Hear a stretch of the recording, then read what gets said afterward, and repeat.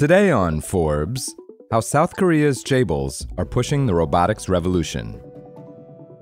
In 2021, Hyundai Motor Company paid $1.1 billion to acquire 80% of robotics pioneer Boston Dynamics, famous for its videos of its dog-shaped bot named Spot and its running and jumping humanoid Atlas. The deal initially seemed more of a headline grab for Hyundai rather than part of a fully baked strategy. That's no longer the case.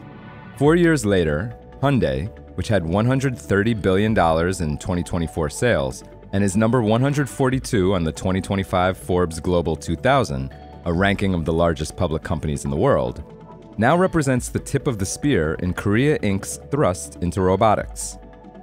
Hyundai, the world's third largest automaker, when including its 35% ownership of Kia Corp, has kept developing Spot especially for use as a roving site inspector, and continues to iterate Atlas, with the intention of selling mass-produced humanoids controlled by AI as soon as 2028. Hyundai's robotics lab has already deployed its Chaebols platform of wearable robotic exoskeletons for use in factories. Chaebols Shoulder, launched late last year after trials with 300 workers, is said to reduce shoulder and deltoid muscle exertions by more than 30% when lifting heavy objects like car parts.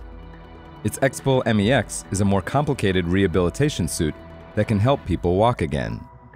Incredibly, these Chaebols exoskeletons don't require an outside power source, instead using passive spring torque mechanics.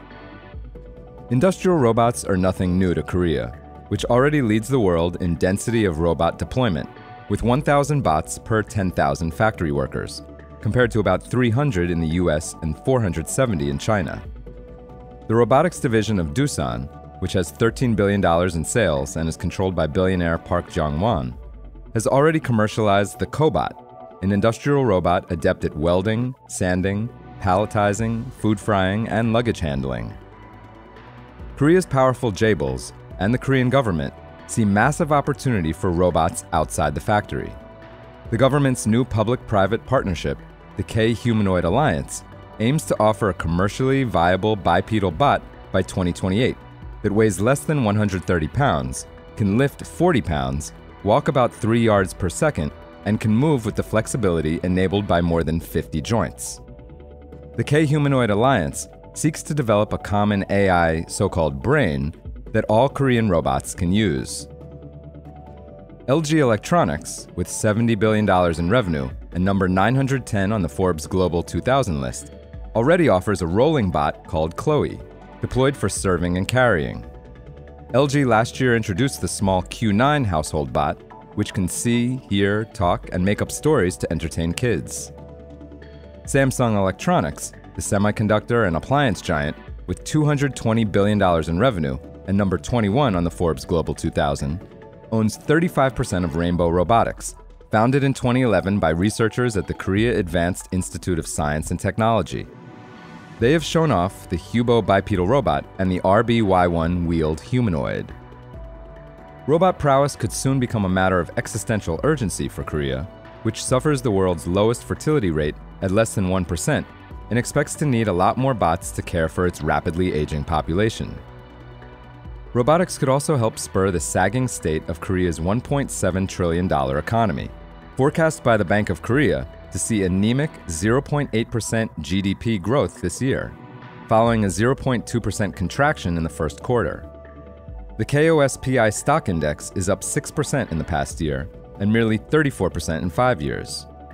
Korea's new president, the progressive Lee Jae-myung, has pledged a $30 billion tech stimulus package. Hyundai's purchase of 80% of Boston Dynamics, SoftBank owns the other 20%, may have seemed like its ante into the field of robotics, but now it has become the basis for game-changing productivity and products. Korean companies have been doing this for decades with semiconductors, smartphones, TVs, and refrigerators.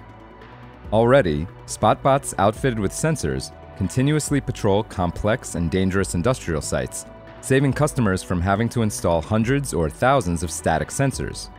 The US Secret Service even has a Spot prowling the grounds of Mar-a-Lago.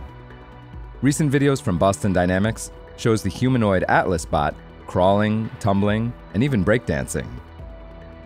For full coverage, check out Christopher Hellman's piece on Forbes.com. This is Kieran Meadows from Forbes.